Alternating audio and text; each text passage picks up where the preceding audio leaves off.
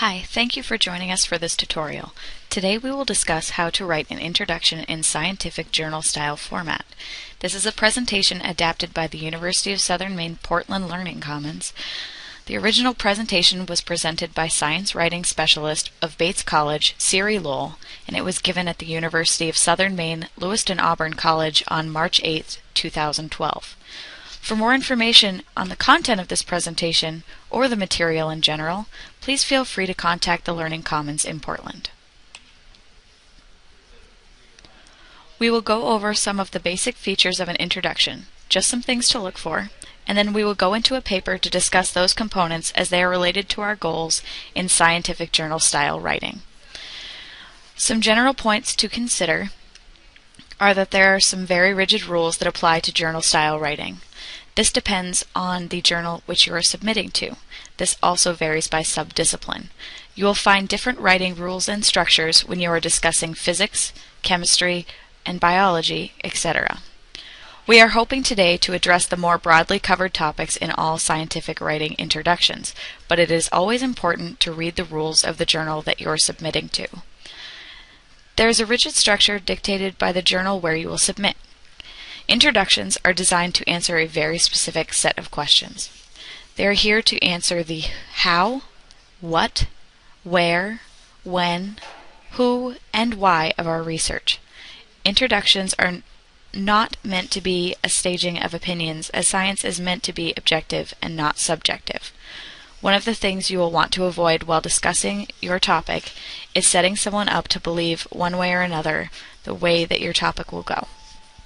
This is different from other types of professional writing, as it is more of a setup for the research that you've done as opposed to the defending of a thesis. Today we will be discussing arsenic in drinking water, for instance. It is generally accepted that arsenic's presence in drinking water is bad. However, we should not discuss the social implications or how bad arsenic is in water without supporting data. Most papers use the active voice and avoid first person. You'll notice that there are asterisks by these 2 points, which we will get into in a moment. The active voice indicates that just because you've written the paper does not mean that the problem has been completely resolved. You've not resolved any issues definitively, therefore it is still an active form of research, which is why some papers use the active voice. Again, you should check with the subdiscipline and the journal you're submitting to, as some do prefer the passive voice. You also want to avoid the use of first-person singular while writing in a paper. You don't want to say, I did this, I did that, because even if you did all of the research by yourself and published as a lone author, you likely have collaborators or you're funded by a grant, which must be given credit for the contributions they've made to your work. Again, I mentioned that asterisk by active voice and avoiding the use of the first person. Please use a style guide or address a professional in the field as to which form you should use. You can also contact the journal you would like to submit to see which form they prefer in their publications. The function of an introduction is to set up what your research hopes to accomplish. It's to make a framework of why you're performing your study. It should establish a background using a literature review on what is currently known about that topic. You should also state a purpose for your research. For instance, in arsenic in drinking water, one of the things we might say about our purpose is that arsenic is in drinking water and has negative health effects. Therefore, we are here to investigate the contamination of arsenic in drinking water in a specific region. An introduction also explains the rationale and approach of the study. Why are we studying this specific population? How are we going to go about this study? Just to reiterate some points, we need to know in the introduction why this is an important topic. What is being studied, for instance, what population, what organism, etc. What was previously known about this area of research, which will then augment this next bullet. How does this study advance our knowledge?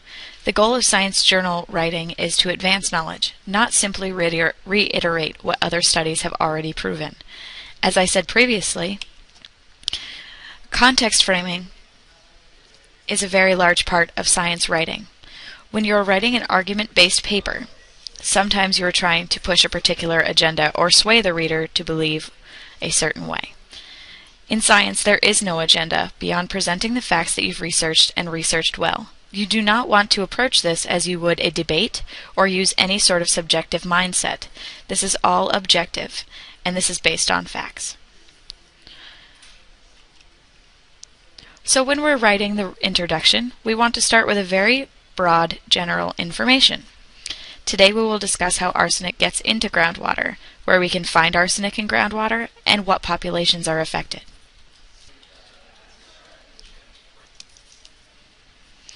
The next level down might be that our study takes place in a certain region. Our study will take called Nadia, and it's in West Bengal. And that might mean we might be studying this specific area because it has yet to be researched thoroughly, and we'd like to know what's happening in that area. Then, at the very end of the introduction, you set up very particularly what you're going to do and spell it out, which we will see in the paper that we examine today.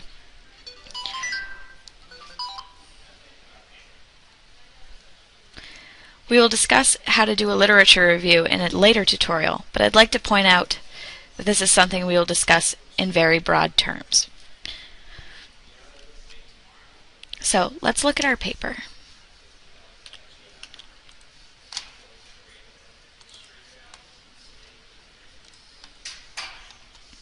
This paper is titled Arsenic Contamination of Groundwater and Its Health Impact on Population of District of Nadia, West Bengal, India.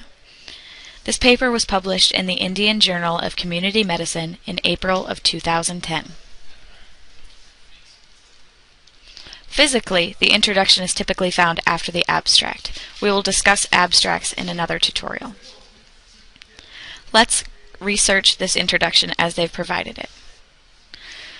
Arsenic pollution in groundwater used for drinking purposes has been investigated as a problem of global concern. The author has just sought to establish that arsenic pollution is a global problem as a reason for their research.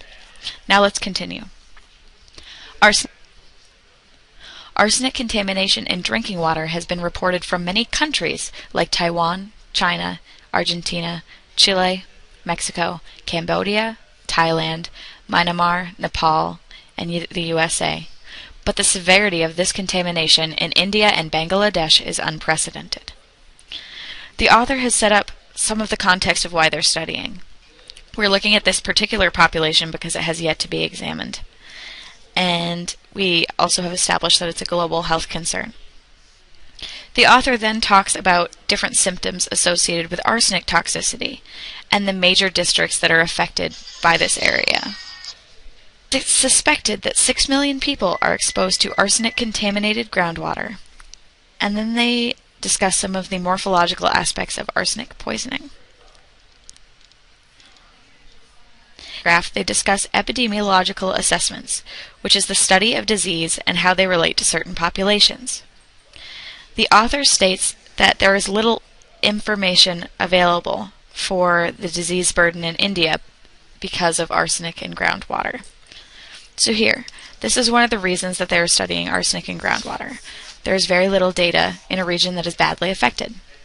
It goes on to give more statistics about this region, and then finally, they have their very narrowed purpose of study.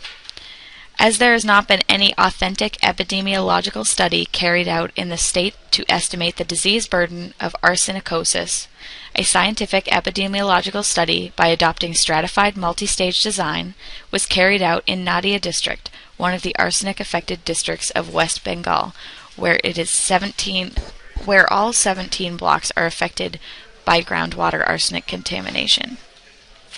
So let's break this apart. Their purpose is to determine the disease burden because of arsenicosis in India. How they're going to tackle this problem is using a stratified multi-stage design, which is a common tool in epidemiological studies. Feel free to Google it if you want more information, but it is pretty common practice in these types of studies. Then they discuss who is specifically affected. Here, the Nadia district of West Bengal, where all of the blocks are contaminated. So this is a general gist of an introduction. Again, if you have any questions, please feel free to contact us at the Learning Commons. Thank you.